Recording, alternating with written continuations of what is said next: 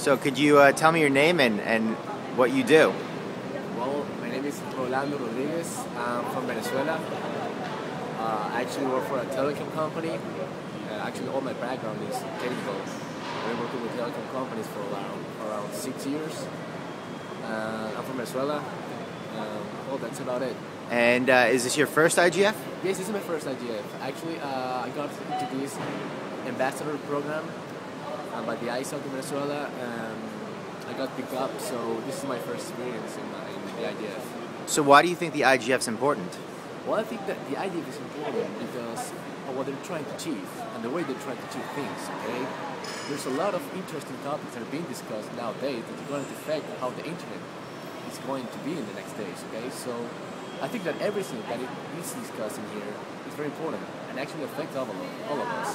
So, yes.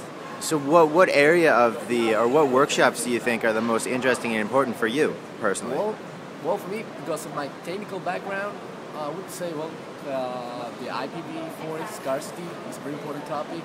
Also DNSSEC, RPKI.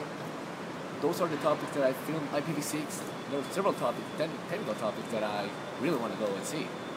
And how do these topics affect the general population, or the general world's population? Why are they important? Well, if we take a look at IPv4 scarcity, we're going to realize that basically affecting everything, how the internet works. I mean, it's a protocol that's running out of addresses, and all of devices, including my cell phone, your computer, everything uses IPv4. And we now have to move to this IPv6 protocol, which is a little bit, I don't know, there's some people that is actually a little bit, I don't know, strong in this moving thing. So I think the IPv4 is actually defining everything that's going on worldwide in regards to telecoms. So I think it's affecting everything, the way we communicate, how we communicate, and how are we going to communicate.